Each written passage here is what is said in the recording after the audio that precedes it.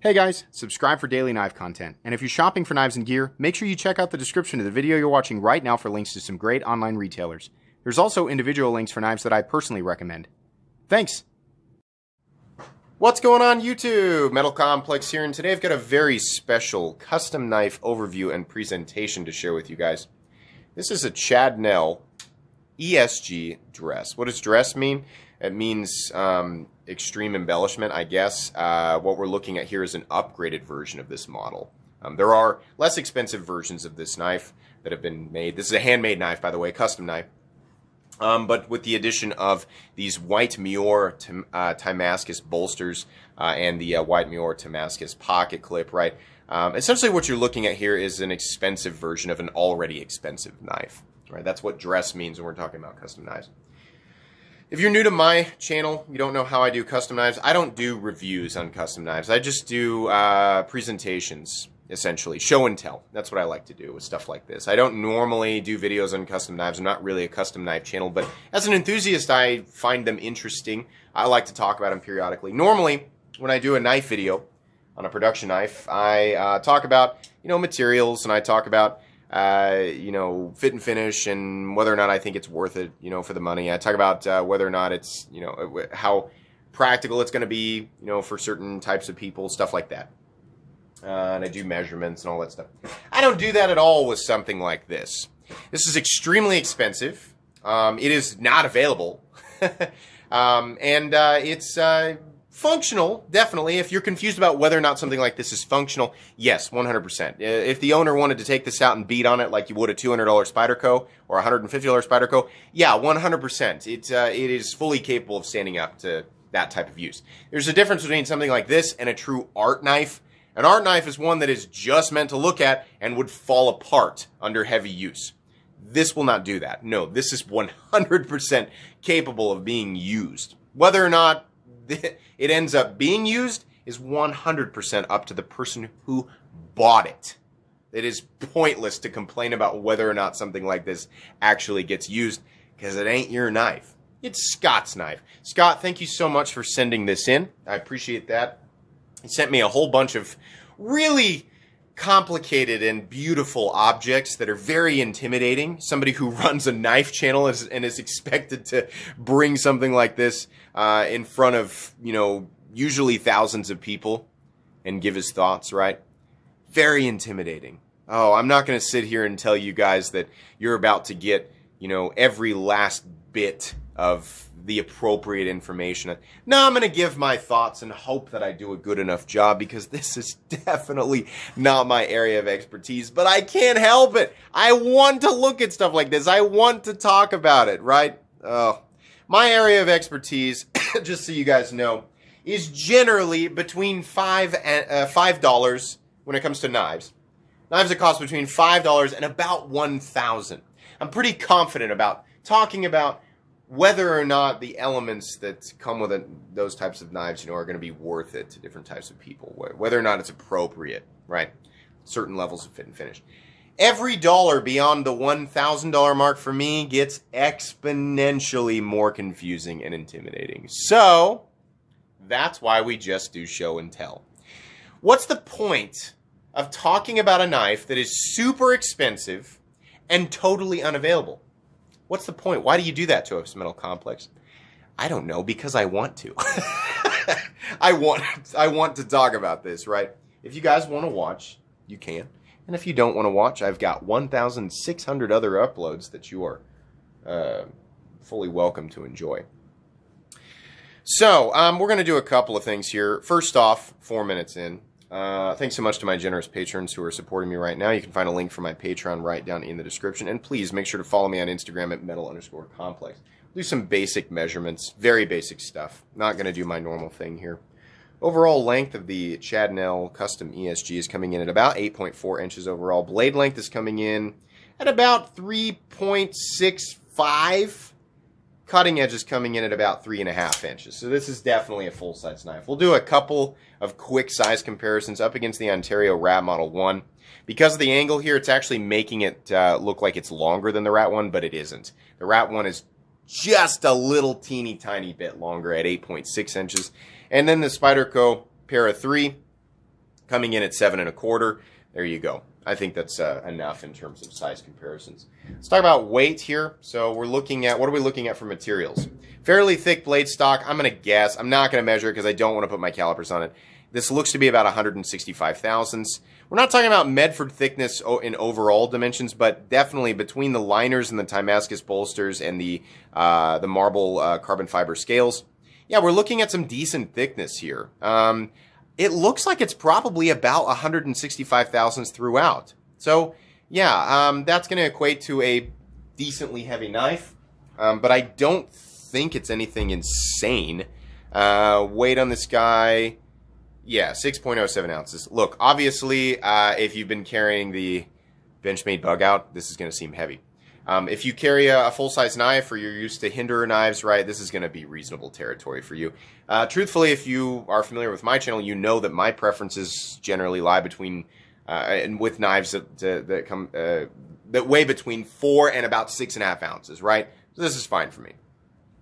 What do I always say about thickness? Some people, you know, get all bent out of shape, but, oh, it's too thick, and blah, thickness, right? Whatever. I mean, it's even further whatever right now because, again, this is it's a custom knife that is unobtainable and extremely expensive, right? So, but still, I'm going to comment on it. When a knife has some excess thickness to it or some excess girthiness, what I appreciate is when things are contoured because then it's more of a, this is filling the hand in an appropriate or beneficial way if I were going to use it.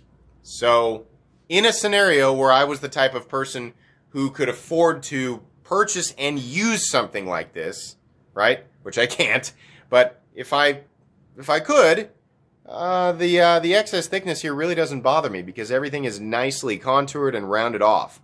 It actually gives me more of a feeling of confidence than something that is just flat and blocky. The harder I squeeze something like this, the more I feel it. Something that is thicker and contoured, I can squeeze this as hard as I want, and it's just going to remain comfortable. It's funny how that, you know, obviously a knife can be too thick, right? If we're talking about thickness like what you get with like a Medford Praetorian, that's, I mean, it's refined in its own way, but that's like a blocky thickness that really isn't comfortable.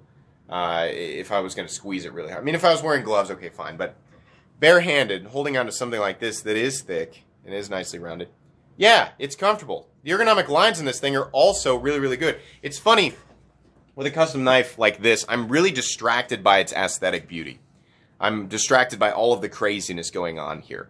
So it's easy to forget about things, like just simple things like ergonomic lines. Yeah, this is nice. I mean, like, this is obviously, when you're talking about custom knives, the world of custom knives can go all over the place, right? You can get insane things that have nowhere near reasonable ergonomic lines, or, you know, blade shapes that are wild and exotic and more fantasy-oriented, right? Sometimes it's just the maker showing off how crazy of an object that they can make, whether or not it's actually, you know, like beneficial in normal use. That kind of just goes out the window sometimes. But also you have corners of the custom knife world where the object is 100%, or the design, right, in this case, the design of the ESG, is obviously one that is meant to be used or meant to, you know, benefit the end user. The ergonomic lines here are super, super comfortable. This is an object that would give me extreme confidence in a usage scenario, right? This area right here, and then this slight swell, and then comes back up, and then back here. It's comfortable, but I can also move around a little bit. I don't feel, you know, super confined, but I also feel completely and totally locked in because of the shape of the pocket clip, the fact that all the corners are rounded down. Yeah, this is super comfortable. I really appreciate that. It's just funny. Sorry, I'm going to wipe off this bolster again. It's funny, little details like that I... it's so easy to overlook because this thing is so beautiful. Like I said, blade steel CTSX HP, which we sadly don't see enough of. This knife is from 2016, by the way. And whether or not the ESG is a model that's still available, something that you can get, you know, I have no idea. I saw older listings for the ESG, different types of ESGs on Fort Henry Custom Knives. which is a good place to go and look, for custom knives. But there are a lot of different places. How do you get on the books, or how do you get on the thing? If I want a Chad Nell, I don't know. You're probably going to need to contact Chad Nell directly. That's not really, the goal of this video is to explain exactly how to get your hands on something like this. Really just looking at it and appreciating it. But anyways, XHP. XHP is still considered a super steel here in 2021. It is powder formed. Edge retention is somewhere in between S35VN and M390. It's very stainless, more stainless than S35VN, a little less stainless, I think, than M390. Most of what you're going to find on the internet is that XHP is an extremely preferable steel. Why we don't see it on more production knives nowadays, I have no idea, but it still seems to be a steel that we see on custom knives, or at least the ones that I've been paying attention to. And again, the custom knife world is not my area of expertise. But yeah, I like CTS XHP. Periodically, you see it in knives that are less than $100. I remember we saw XHP on the Boker Kalashnikov. There was a short run of Boker Kalashnikovs that were in CTS XHP, right? But that's that's another. It's like I always say. People, a lot of times it's really easy for newcomers in the knife world to reduce the value of the knife to the materials. Obviously, I don't want to see VG10 on a knife that costs over $1,000. That's not the best example. I don't want to see OS 8 or HCR 13 MOV on a knife that costs over $1,000, right? But does the cost of the knife, does it weigh heavily on the materials? No, not really. Truthfully, it's basically how many processes, how expensive are the processes that go into the knife, right? How much wear goes into the machines or the tools that are used to create the knife? How long does it take? What's the country of the origin country of manufacturing, right? Because labor costs more or less, right? Time costs more or less in different parts of the world, right? So when you're looking at a handmade knife, was made in the United States, that likely has anywhere from 40 to 80 hours of work in it, yeah, you're going to end up with a super high price tag, regardless of whether or not CTS XHP can be found on other production knives that cost less than $100. What I'm saying is that if you're new to this, if you're new to the knife world, don't zero in on that. Don't come to the conclusion that materials have a static value associated with them, because it's not the case. It's not like marble carbon fiber is worth X amount and CTS XHP is worth that. No, that is definitely not how that works at all. Don't get the whole your journey through the knife world is going to be confusing and frustrating if you lock in on that idea. But anyways, CTS XHP, I think wonderful blade steel. We have a flat, pretty prominent flat that carries out about 80%, about 80% the length of the blade. We have a beautiful harpoon notch up there. I'm a big fan aesthetically of harpoon blades. In fact, that's, I would say, as far as all the different blade shapes that are out there, I think harpoon style blades are probably my favorite. Why? I don't really know. Depending on the placement of it, sometimes you can put your thumb back there and I guess have control over certain parts of the edge if you're doing detail work like, I don't know, whittling. I'm not really sure. I just like it. Sometimes you can appreciate certain elements of things without being able to identify what benefits they have when you're using the blade, right? It's me attempting to escape having to explain why I think what I think. Oh boy. I don't take myself that seriously, guys. I have thoughts and I say them, and sometimes they resonate with people and sometimes they don't. But am I a professional that is, who has perfectly honed his craft? No, not at all. But yeah, still fun. Anyways, very beautiful. We have a hand rub satin finish, and you can see that continues up on the swedge and down here on the bevel past the flat. The flat is just it looks like just a generic satin finish, but you have contrast.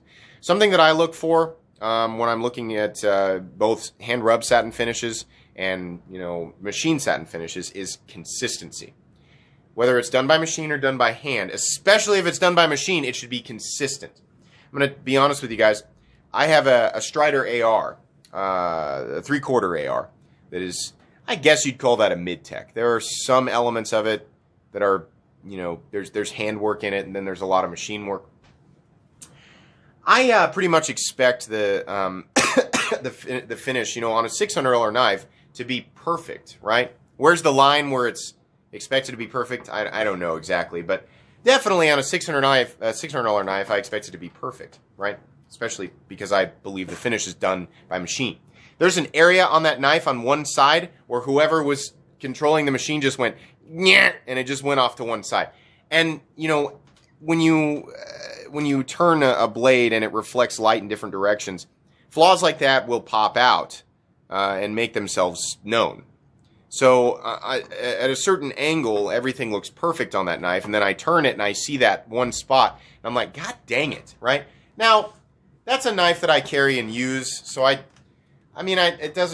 guess now it doesn't bother me so much, but every time I see it, I'm like, God dang it, stupid, right? So that's how I judge the quality of the finish, or those types of finishes, is consistency. And that's honestly the way that I judge the quality of any finish. It should be, whatever the finish is, it should be consistent. There shouldn't be discoloration or blotchiness unless that is intentional, right? I mean, if we're talking about, I don't know why I keep talking about Medfords. If we're talking about the Vulcan finish that is designed to be chaotic and not consistent, right? It's designed to be kind of a mess. Then okay, right? But if the goal is consistency and it isn't consistent, right? If there's on satin finish knives, if there's belt burn, darker areas, right? Blotchy areas, oh, that looks bad. With a hand rub satin finish, all of these lines that are going this way should be perfectly consistent. There should not be an area where it looks like they went a different way, right? Because that looks gross and ugly. And as you turn it, the light bounces off it in different directions and reveals, areas that, if there are flaws, it would reveal those areas. In a knife like this, you'll see that there are no flaws. It is perfect. Beyond perfect, actually. I mean, I've called less than this aesthetically perfect before. This is beautiful. Done by hand, done very, very well. It's the same on both sides. Magnificent. It really, really looks nice. Again, not that I'm, a perfect judge or have handled thousands of custom knives or enough to be able to say definitively, but gosh, as far as what I've experienced, that looks fantastic. It really is beautiful. How's the action on this guy? This is running on ceramic bearings. I think the best way to describe it is a whoosh. Here's the thing. Action, when we're talking about perfect action, actually has many different forms. There is no specific one perfect form of action, right?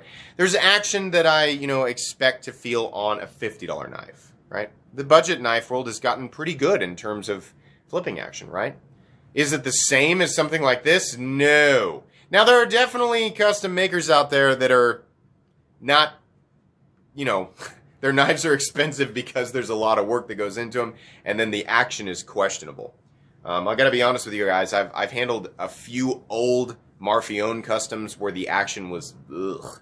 Now, newer ones maybe are better, but if we're talking about that, sometimes that does occur, but is there a difference between a $50 Civivi and the action in something like this? Oh yeah, this is a substantially better. It's very clean, very consistent. There's no bumpiness, lumpiness, grittiness inside of there, right? When you pull on that flipper tab, there is zero chance that it's going to fail. It is going to deploy. But it's different than what I experience with a Shirogorov. It's different than what I experience with a Brian Nadeau, the arch nemesis that I handled, the one that I freaked out about, right? That action, for whatever reason, synced up with me, and it was, all of the little elements were just exactly what I wanted to, or that it was a feeling that I had never experienced and found out that I really, really liked, right? Does that mean that this isn't as good as that, or that there's a difference in quality? No, it's just up on the same plane, right? We've reached this area where this whole plane is perfection, and there are lots of different types of action that could end up here, right? Does the flipper tab feel natural? Does it feel comfortable when I, go to rest my finger on the flipper tab? Yeah.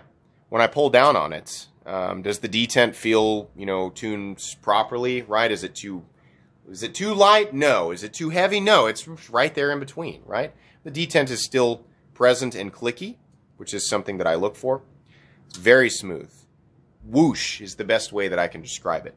It is perfect. There's no flaw. It was obviously done by somebody who knows how to properly tune a detent, and it's perfect. It's not very loud, right? I'm kind of a creature of sound. I like heavy clicks and clacks. I like to hear everything, but I don't want to feel any sloppy friction inside of the pivot, right? That's why the Arch Nemesis appeals to me so much, and why I'm not applying the same amount of enthusiasm to this.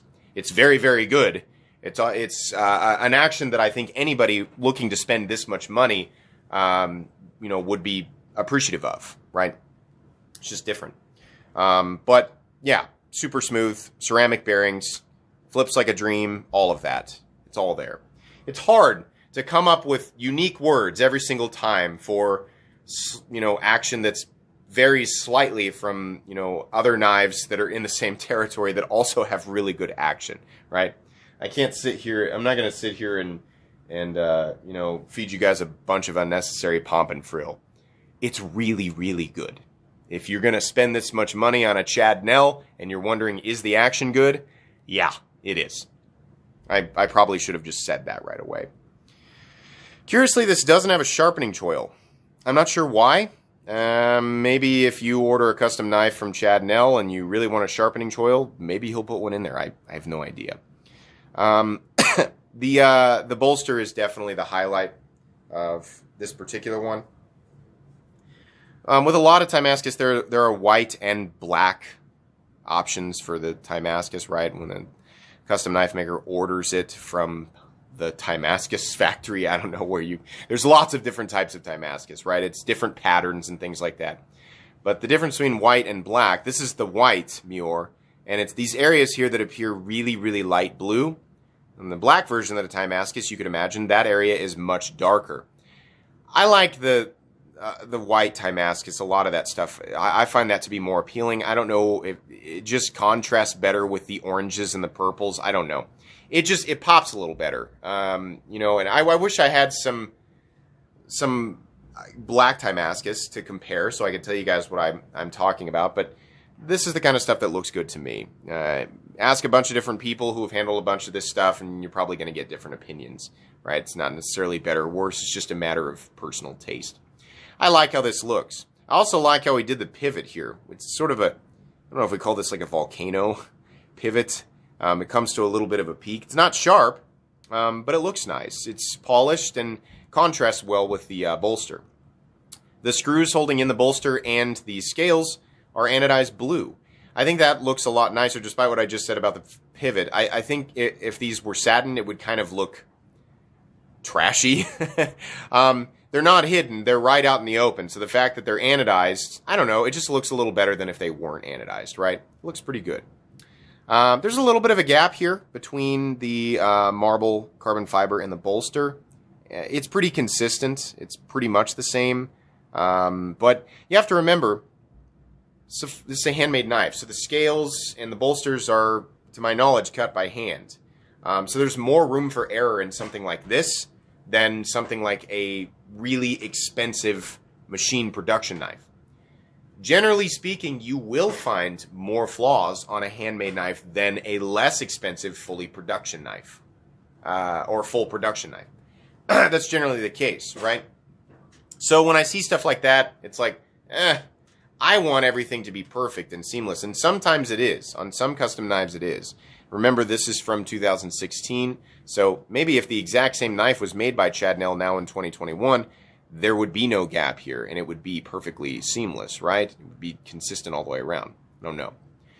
That is one area that I think most people looking to spend this much money on a knife right in this territory, I think they would look at that and consider it a flaw. It is what it is. The marble carbon fiber looks great. So for anybody who's not familiar with marble carbon fiber, generally speaking, there's going to be voids. That's the nature of the beast. It is extremely rare to find a knife made with marble carbon fiber in any price point that has no voids in the carbon fiber, right? Not regular carbon fiber, just like marble carbon fiber in general, right, is gonna have some voids. I think there's maybe one area on this. It's right here. Just a couple. Everything else, surprisingly, is just about perfect. That's that's why I always say it's not just the material and that has a static cost associated with it.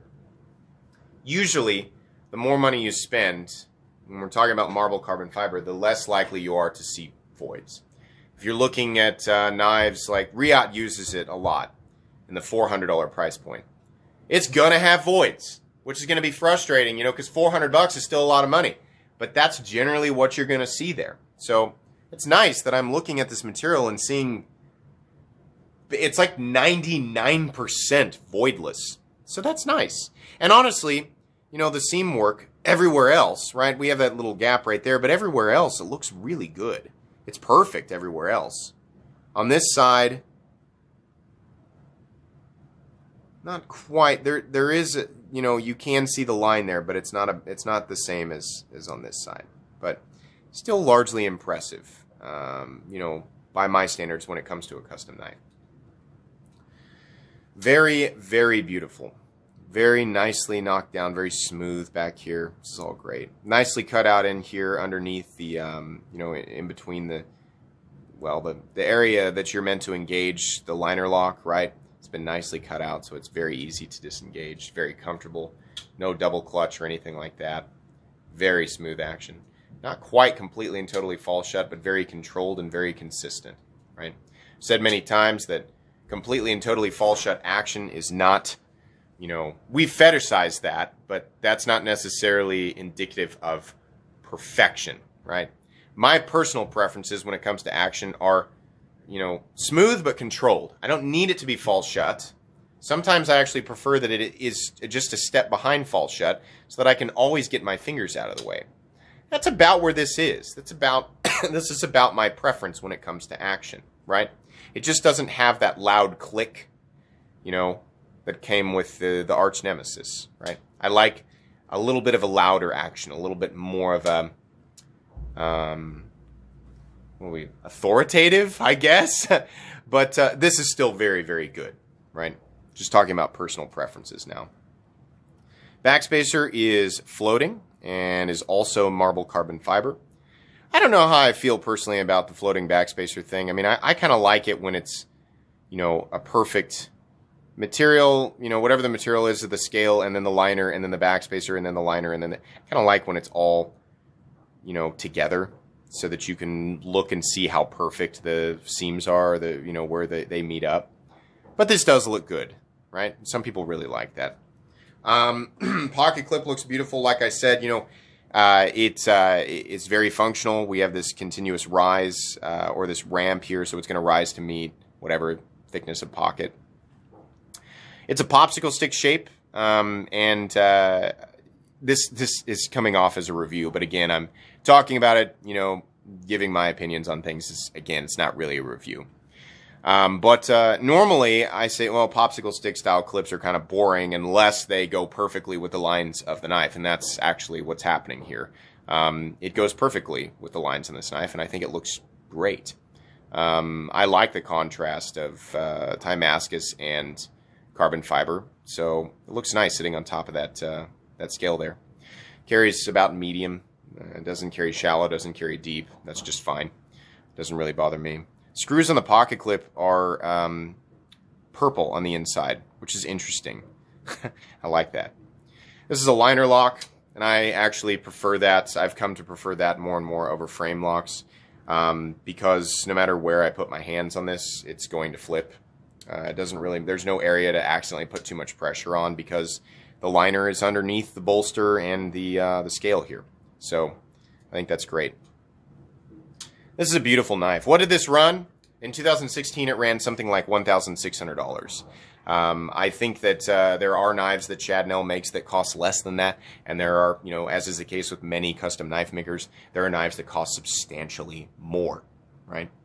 If you're somebody who regularly spends this much money on knives, do I think that, you know, Chad Nell knows what he's doing and makes an excellent product for that price? Yeah. I mean, as far as that, what that's worth with me, again, this isn't my area of expertise, but I have handled, you know, a handful of knives that are really, really expensive. And this is impressive for what it costs. I'm not going to pretend to understand every last little thing that goes into a knife like this. But yeah, this is impressive, right? Now, if you're looking at this, if you you know, are somebody who's never spent more than $100 to $200 on a knife, and you're looking at this, and the fact that it exists frustrates you, right? If you would never spend this much money on a knife, then just go about your day.